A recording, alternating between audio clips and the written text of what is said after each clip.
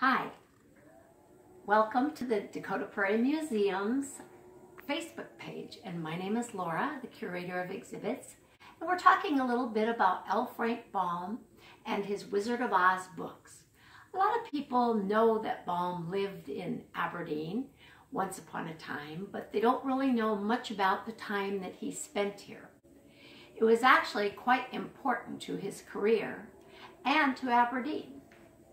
Baum was born in New York in 1854, and as a young man, he had a number of jobs. He was a traveling salesman, he was a newspaperman,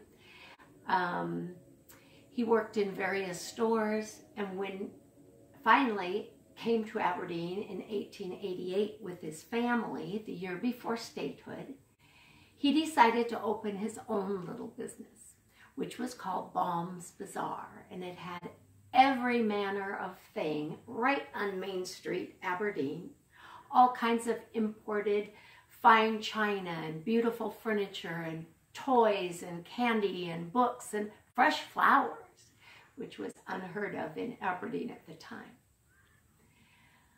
Well, unfortunately, in the 1890s in Aberdeen, there was a great drought, and a lot of people had to sell their homesteads and their farms and go back where they came from.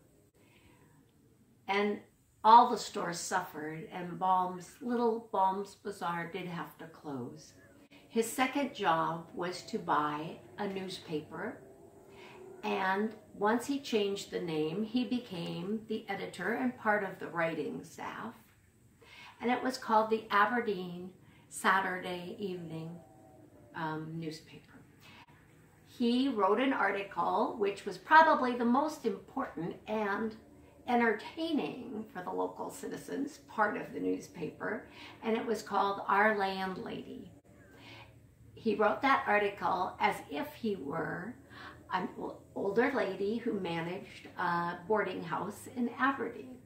And as she made notes about humanity in general and Aberdeen constituents in particular, there were a lot of great stories about all the important people in Aberdeen, lightly disguised. And Aberdonians loved it. Unfortunately, the newspaper also went bankrupt.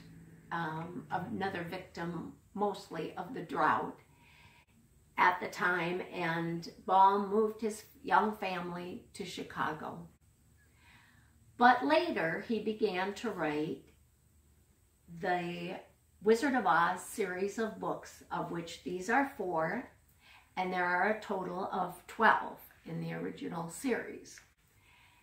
And many of the characters and many of the plots were things that were influenced by his years in Aberdeen. So when the museum reopens, please come and enjoy our new exhibit, L. Frank Baum and the Wizard of Oz.